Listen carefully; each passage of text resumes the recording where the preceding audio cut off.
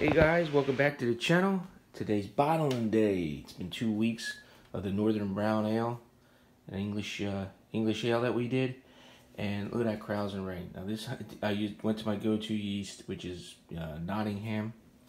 I've been really liking the way the efficiency's been working out with that. I mean, check that out, that yeast bed. I mean, she's, this is the color.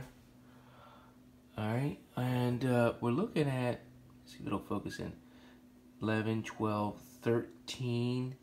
So it's either 1013 or 1014. So we're looking at, the original gravity was 1066 to 1013 or 14. So we're looking at 6.9 to 7.1%. Wow, I didn't realize it was gonna be that big of a beer. I don't know if why my efficiency is so high. Hey, I'm not gonna complain, right? But normally this is not in the style. Brown ales don't normally come in at malt liquor levels. But hey, whatever. I'll take it. So let me turn the camera around. We're going to take a sample. All right. Smells like beer.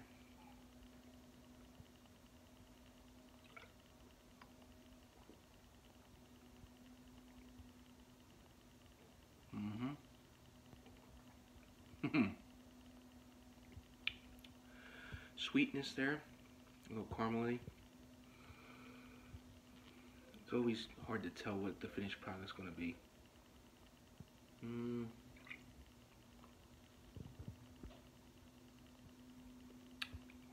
Smooth, not overly bitter. Yeah, guys. That's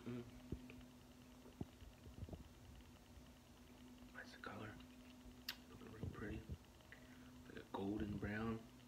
It's brown in this light, but the sunshine looks like almost like a pale yellow.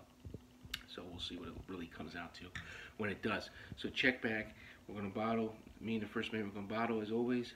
So we got some bottles to sanitize, and then just start bottling, and see how many bottles we get out of this batch. Probably the usual, probably like 40, and then we'll bring you back in about 2-3 weeks for the official taste test once it gets carved up.